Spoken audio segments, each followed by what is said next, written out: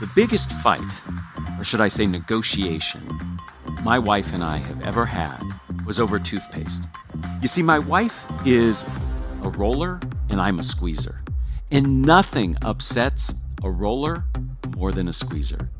To this day, after 20 years of marriage, we still have 2 tubes of toothpaste. Welcome to Think Fast, Talk Smart, the podcast.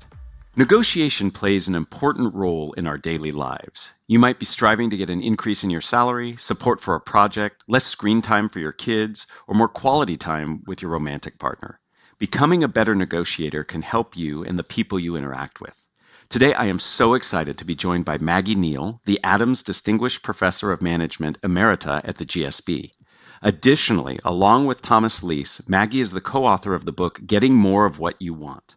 Her research focuses on negotiation and team performance. Welcome, Maggie. Thanks so much for being here. Thanks, Matt. It's a pleasure. Yep, you are well known for your keen insights, your engaging teaching style, and humorous storytelling, and along with your love of horses. So excited to have you here. I'd like to get started. I know you have a particular way of looking at negotiation.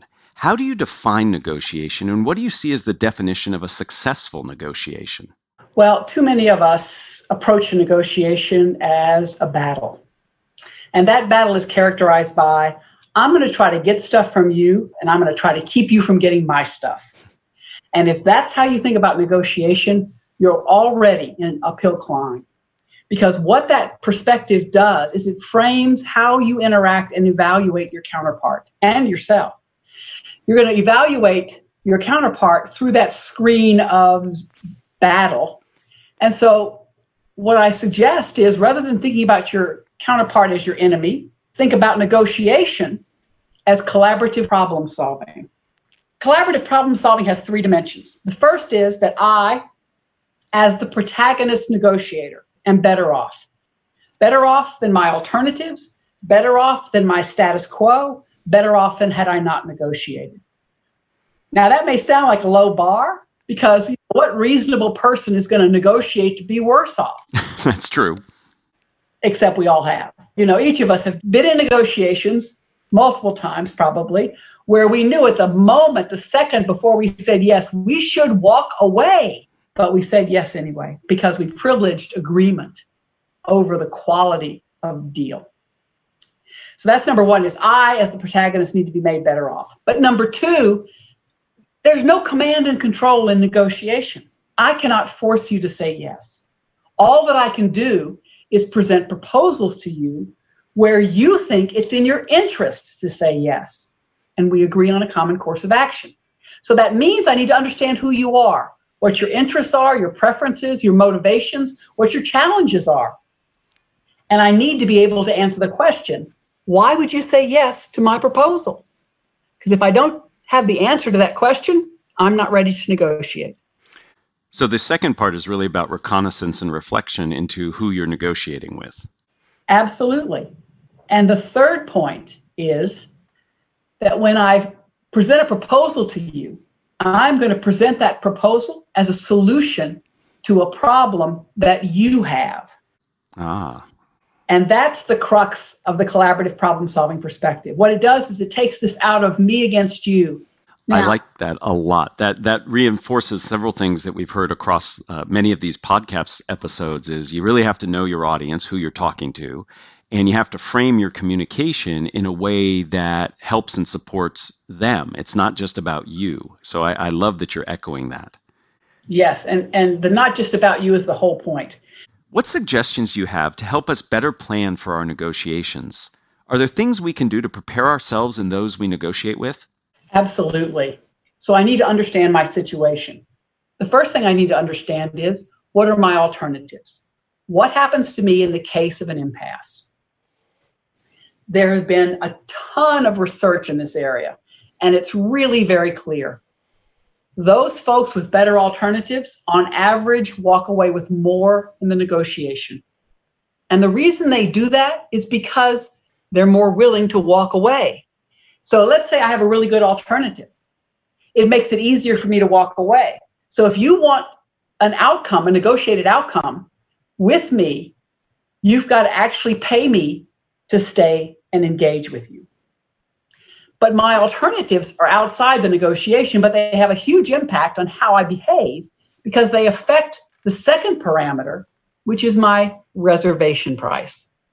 My reservation price, it's the tipping point in a negotiation. And it is arguably the most strategic piece of information because it tells me where that point is where I am willing to walk away. In fact, if I am negotiating it and I am at my reservation price, I should be so indifferent as to the outcome that I can flip a coin. And if it lands heads, I walk away. And if it lands tails, I say yes. And I would argue most of us don't ever think about.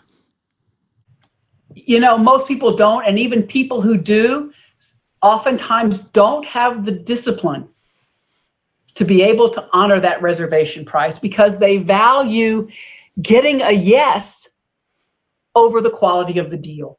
And this is what's so critical because if you don't have a reservation price, if you don't have a point, your bottom line, if you're not clear what your bottom line is, and you don't have the discipline to maintain that bottom line, then whatever surplus exists in the negotiation can easily flow to your counterpart. Because it really is that point where you say, no, I won't do this, right? But you need to know where that is.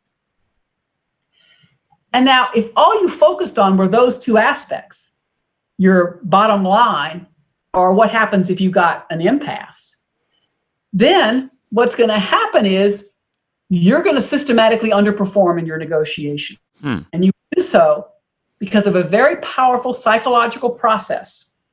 Expectations drive our behavior. So if my expectations about what I can get in this negotiation are centered on my bottom line or what happens to me if I get an impasse, if that's where my mind is, that's where I will end up. So I must leverage up my expectations. I must think about an aspiration. An aspiration is an assessment. And that doesn't mean I look at them and say, oh, if things went really well, the perfect world, I would get all of this. No. What I say is, here's my situation. Here's my skills and ability. Here's my counterpart. Here's their situation. If everything went in my direction in this situation, optimistically, what could I hope to achieve?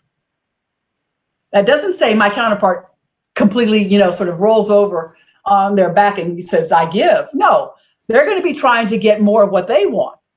But if things go my way, what could I hope to achieve? And what I've found, Matt, is that folks rarely identify an aspiration. Sometimes they will identify a reservation price, absolutely. Sometimes their alternatives, yes. But they rarely use what I think is really one of the secret ingredients in successful negotiation, which is setting an aspiration and having a focus from your perspective on that aspiration. Previously on this podcast, we've talked a fair bit about how to structure our messages. Are there specific best practices for how you structure negotiation messages? For example, I know you've done some research on chunking, and I find it really compelling. Can you tell us a bit about that? Well, there are two different ways to think about chunking. So number one is that too often in negotiation, we tell ourselves that the correct way to negotiate is one issue at a time. And that strategy is a recipe for value destruction in a negotiation. And so part of what we want to do is we want to be able to negotiate multiple issues simultaneously. And the reason we want to do that is because not every issue is equally important to both of us. And so what I want to do is I want to get a sense of value or importance of the issues over which we could negotiate. How important are they to you compared to how important they are to me? I'm quite willing to concede on an issue that's important to you, especially if it's not that important to me, in order to get a concession on an issue that's important to me. That's the beginning of the chunking process. So where are the asymmetries in our preferences? And then what I want to do is I want to negotiate at the package level. So think about, as you make a proposal, all the issues and kind of try to work with them all simultaneously. I want to craft a proposal that reflects our unique contributions, as opposed to, I want to win that issue, you won the last issue. I see. So in essence, chunking gives you multiple levers to pull that you don't have if you're going issue by issue. So often when we negotiate, we bring emotion to the party. We're frustrated, we're nervous, we're excited. What role does emotion play in negotiation? And do you have any guidance on how to handle our emotions in the heat of a negotiation? There's been a fair amount of research on the emotional aspect of negotiation. So the first thing I would like to say, which is sort of counterintuitive, is that emotions affect how we think, and the different types of emotions affect how systematic our thinking is. And so there's a fair amount of research that looks at what emotions encourage deep thinking versus encourage top of the mind thinking. And it turns out that it's not about happy or angry, right? It turns out that actually happy and angry both create an emphasis on top of the mind thinking. You want to sort of think about the emotions that actually get your counterpart to think deeply. And those are things like surprise or sadness. Those are emotions that actually are associated with much more deep information processing. Thank you for that information. We have a tradition on this podcast. Before we end, I like to ask everybody the same 3 questions. Okay. Question number 1. If you were to capture the best communication advice you have ever received as a 5 to 7 word presentation slide title, what would that be? I'd say insight often arrives from unlikely sources. Ah, I like that. Sounds like you've got some history with that advice. I do. Anything you're willing to share? Well, part of the issue, and let me give a little pitch here. I have a TEDx talk from Stanford about negotiating with my horse. One of my most failed negotiations was with my horse. And she also taught me a whole lot about negotiation subsequent to that. Insight comes from really interesting places. Yes. I'm impressed that we went so long without talking about horses, so I'm glad it came up. Question number 2. Who is a communicator, I guess I will say a human communicator, that you admire and why? So I'm going to give you 2 because one of them is historic and one of them is current. That Tony Fauci is an amazing communicator and has to manage such a tightrope, communicate to multiple and competing audiences simultaneously. I am just in awe of his ability. That's number 1. And I actually had the opportunity to work with him years and years ago when he was presenting some of his HIV research at a conference. And he is as authentic and genuine as you see him today. He was back then. He is who he is. And I think that's part of what makes him successful. Who is your historical reference? John Kennedy. Mm-hmm. And the reason is because John Kennedy moved an entire generation to do stuff they never thought they were going to do. And it even goes back to his inaugural speech, ask not what your country can do for you, but what you can do for your country. Many folks answered that call and began doing things like the Peace Corps and went out to basically change the world because that was what he asked us to do. So number 3. What are the first 3 ingredients that go into a successful communication recipe? First one is concern for the other. Mm-hmm. If I'm trying to communicate to somebody, I need to understand where they are. And I need to frame my communication in a way that meets them where they are. And then I need to sort of help figure out how that communication can move them to a place that I would prefer them to be.